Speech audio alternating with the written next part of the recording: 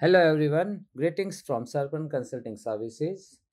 Today in this video we are going to present our asset management mobile application.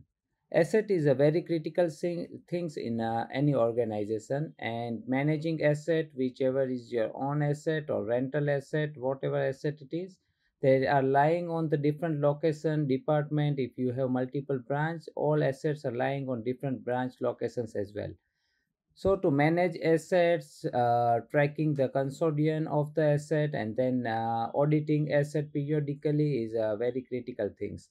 So here we are come up with a mobile application which will be fully barcode and QR code based to scan your asset, track asset based on the location, and using the mobile you can register your asset with your latitude and longitude. So our mobile application has a following feature. You can add any new assets in the organization and set it on the particular location with let long taken from your mobile location services. You can list out all the asset. You can transfer asset internally in the department to department, or if it's a rental asset, you can take it inside outside the organization, multiple location wise transfer. All those kind of transfers will be possible. Then you can have a complete transfer history about all the assets. You can do periodical asset auditing on different location. It means if I am going to audit one particular building, department, or location, I can just scan all my asset and then find the uh, report of my complete asset auditing, whichever assets are missing, which are the extra assets lying on the location which is not in the system, and periodically you can readjust your asset, and then you can have your all audit reports and the complete history of the audits. Let's see how asset management works. Here you can see add assets. As soon as I go to my add asset screen, I can just add any new asset here. I can just take my asset screenshot, and then I put the serial number, which will be my unique QR code, and then all the assets in the system will be appearing here. There are few additional information on the asset, which model, what is the asset condition, which brand it is, your purchase information from your different vendors or whatever details about the purchase of your assets, the financial information like what is the capital value, what is the scrap value, residual value after the depreciation, and capitalization date and end of the life for the asset. Then the complete asset transfer history will be there, like who was the custodian of the asset, and then whenever you move the asset from one location to another location, you have the complete traceability based on the dates. Then allotted information like what was the source condition and remark, and whenever you move the asset from one location to another, you can have a different details about the asset. Apart from this, the asset description, the map based on the lat long, you can see the latitude and longitude information which is coming from the mobile application. The depreciation, which is a default Odoo feature, you can have a different type of linear or digressive depreciation methodologies on the asset. And then depreciation information will be there, what kind of depreciation, what will be the duration, how in what internal we want to depreciate the asset, and all the details. And then the asset disposal details. Let's see on the asset history, you will find out all the assets. And on the top you can see the QR code scanning, where you can scan the QR code. Let's scan the QR code for asset number 1. So this is my QR code. I will be scanning the code here, and as soon as I scan, I will be able to open the assets, and then in which location this asset is lying. By clicking here, I can just immediately see the email as well, the location as well, sorry, for the particular asset, like where this asset is lying right now. And then there will be a different status of the asset, whether my asset is on draft state, it is in stock, or in use. If it is used by someone, then all the details of the asset will be here. So whenever you do the asset auditing, you can just go to the asset audit, and then you start your auditing, and then you keep scanning all the asset of the location, and then complete asset audit generate here. So this is the complete asset audits here, where you can see different asset details, whether it's transfer, loss, or all the missing assets.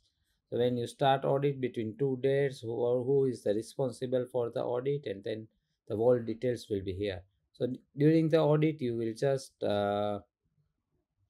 scan different assets and then manage all the asset, and then after end of the audit you close the audit. So your manager will verify and then do the processing of the audit here.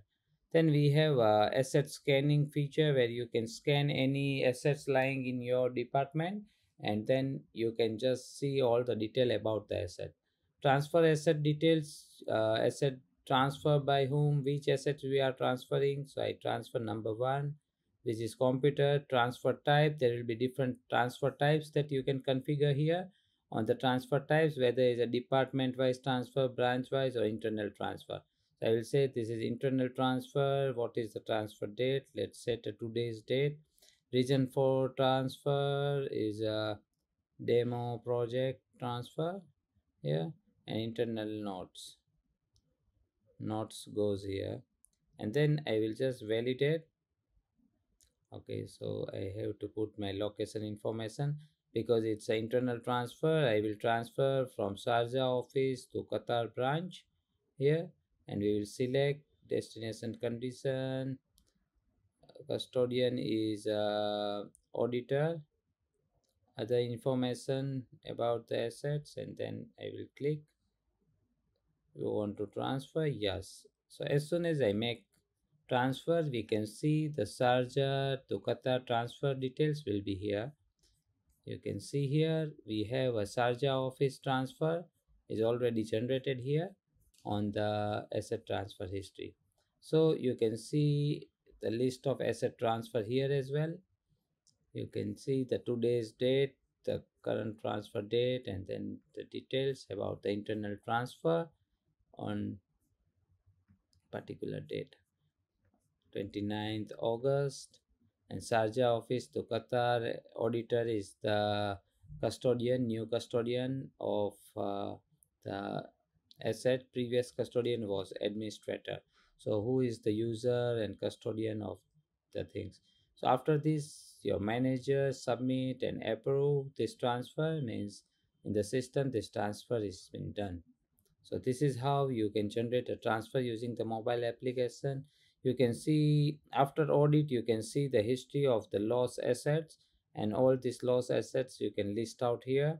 You can print any particular asset QR code, barcode, and then the whole asset history as well from the asset code. Let's go here. Let me scan the asset. As soon as I click the asset on the top, you can see the PDF report. This PDF report will give you the complete details about the asset in the PDF form. You can directly print this report from the mobile using your Bluetooth printer or wireless printer, and then you can get this signed by your manager after the asset audits.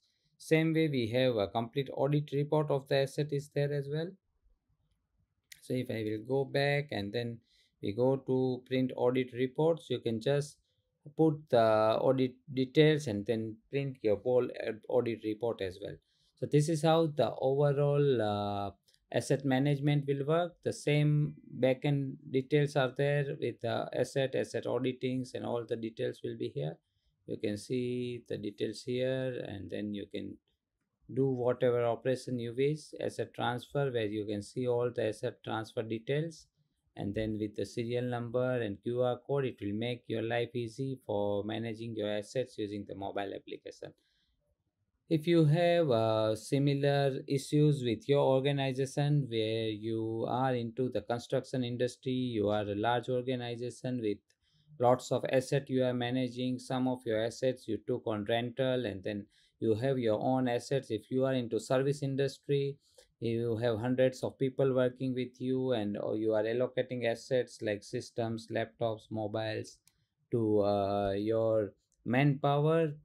This mobile application of asset management will be very useful, and it will keep your asset updated on your system. If you need similar solutions or consulting, you can always reach us on contact@serpentcs.com. We will be happy to assist you. Thank you.